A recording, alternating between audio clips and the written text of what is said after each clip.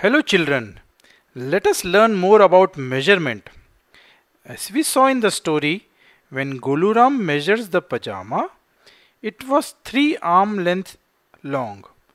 But the customer who was tall and had long arms, when he measured it, his 3 arm length was longer than Goluram.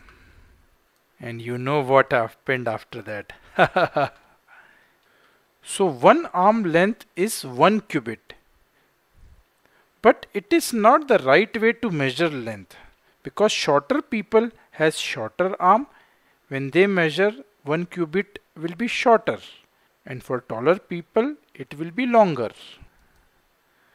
Many people measure things with hand like this. The distance between the tip of thumb and small finger is 1 hand span. But shorter people has shorter hand span and taller people has larger hand span. Say a rope is 10 hand span long if a shorter person or a child measures it.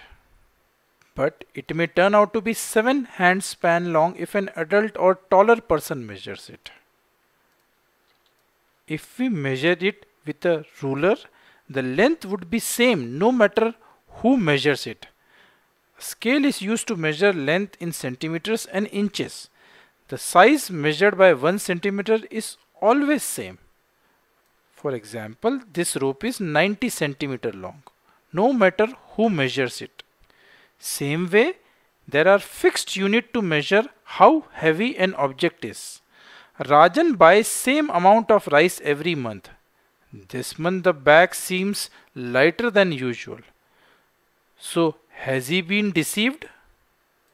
Can we find out how much rice is less? The unit of weight is kilogram. We see vendors using metal weight to measure weight of other objects. There are metal weights of 1 kg, 2 kg, 5 kg, 10 kg, etc. You can easily lift 1 kg like 1 kg potato or onion. 1 kg potato is as heavy as this 1 kg metal weight. So if your weight is 33 kg, your weight is 3 10 kg weight plus 1 2 kg weight plus 1 kg weight. That is equal to total 33 kg.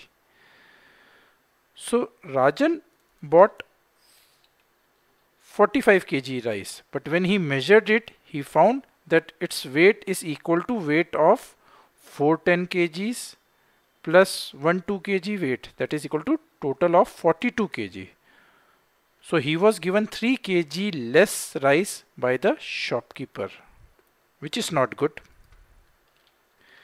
Rhino and hippo both looks very heavy. We can tell who is heavier after measuring their weight in kgs. Rhino is heavier than hippo. Lion and tiger both look big and ferocious, but tiger is heavier than lion. Most of the tigers weigh more than 200 kg, but lion's weight can be up to 190 kg. So tiger is heavier. Now when it comes to milk, water, etc., we use glass, cup, etc. to measure it. Like Aman's mom had 1 teapot of tea and she served 6 full cups of tea. So the teapot can hold 6 cups of tea. And if the cups are smaller, she could serve more guests. Aman is taking bath. The bucket is filled with water. He could take out full mug of water 14 times. So a bucket can hold 14 mugs of water.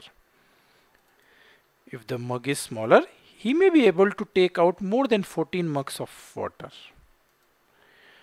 Now a bowl can hold more milk than glass because it is wider. So if you pour 1 glass of milk in a bowl, it would look so little in the bowl. So we need an unit to measure how much pot's container can hold. The unit is liter. You may have seen 1 liter of milk packet. This measuring cup can hold 1 liter liquid. So there are units to measure length, weight, volume. This way, no matter who measures it, the outcome will remain the same.